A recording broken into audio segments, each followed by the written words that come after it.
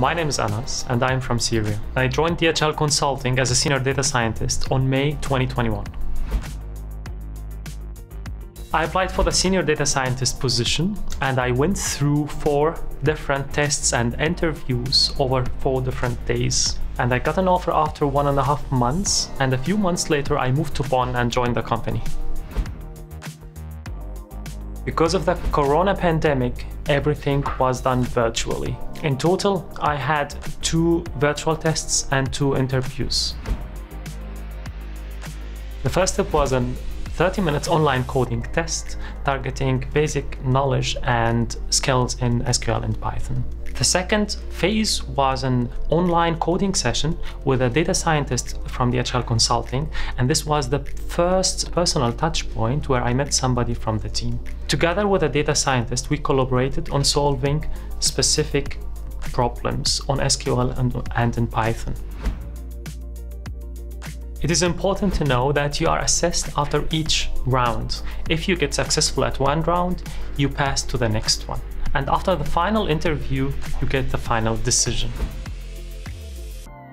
Basically, we have 2 kinds of interviews. The first 2 are the coding test and the online testing sessions. For these are very good chances to prove your coding skills and capabilities. The data science and business case interviews target a totally different set of skills. Not only it is important to show your knowledge of data science methods, but it is also to show how they can be used to solve the underlying business problem. It is about showing and demonstrating the importance of data science methods for the clients and explaining why this is a good investment and how to employ that.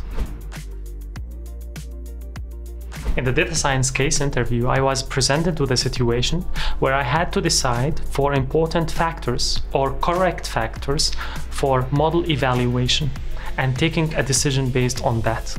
The emphasis here is showing your thought process, how you tackle the problem and take it from the original problem to the solution. So, can you solve a real-world business problem given your machine learning and data science skills and knowledge? I was presented with a business case problem.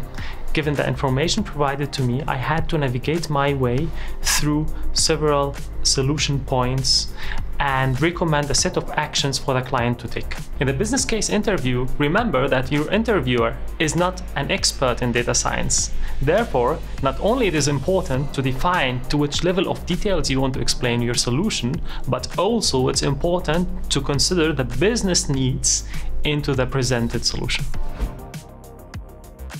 For the technical tests, it's important to have very good skills in Python and SQL. However, don't waste a lot of time in writing correct syntax on this code. The case interview is more interactive. Therefore, engage into an interactive discussion with your interviewer. Just consider as a normal project meeting with your project manager. And don't be afraid to discuss your thought process and your concerns in your solution. Exciting, challenging, and successful.